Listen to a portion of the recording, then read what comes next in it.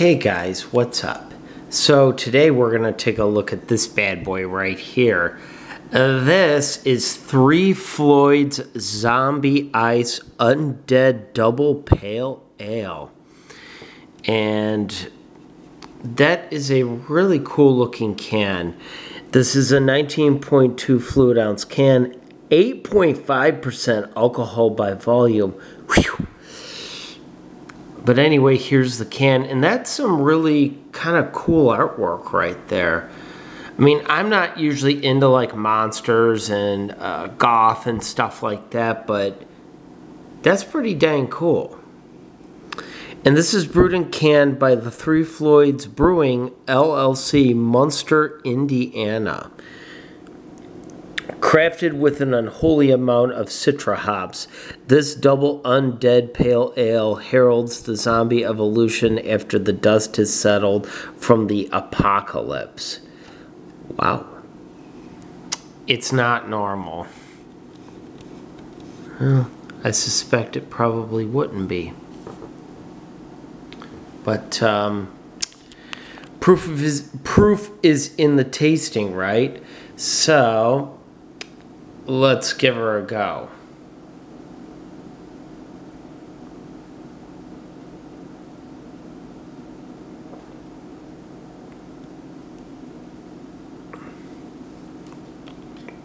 Ooh.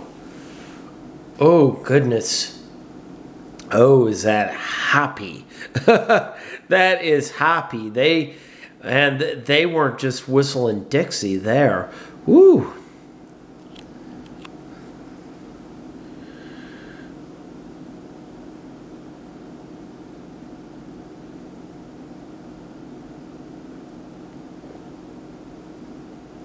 It's as I say, it's very hoppy, and that, I mean, gosh, that bitterness just hits you. But with the bitterness comes a little bit of sweetness, which is really different for a pale ale. Because usually it's just kind of more, bitterness and whatever. Best way, at least I can describe it. But there's a hint of sweetness. That's really different.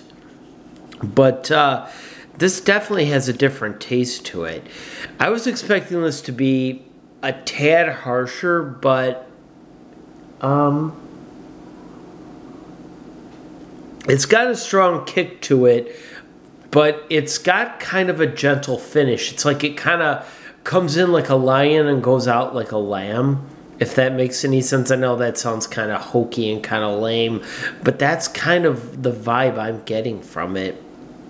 But you know, if you guys like pale ales, I mean, this is the one you're gonna want, I think. But it's got a really nice taste to it, and it's very unique. I've tried one other of 3 Floyds beers, and I tried that like about a year and a half ago, and I remember I liked it very much. But this is my first time with this one.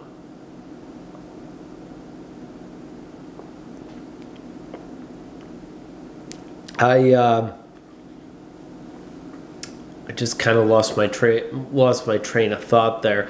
But I've had this can sitting around for a little while for some reason, with moving house and everything, and I thought, oh, I better drink this before it goes flat. But nope, it opened it right up, it foamed right up and everything, so it's still good.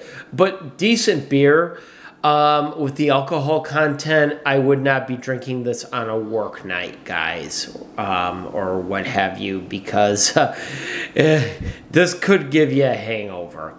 Well, guys, that's going to do it for me. I want to thank you so much for watching. Be sure to hit that subscribe button if you haven't done so already.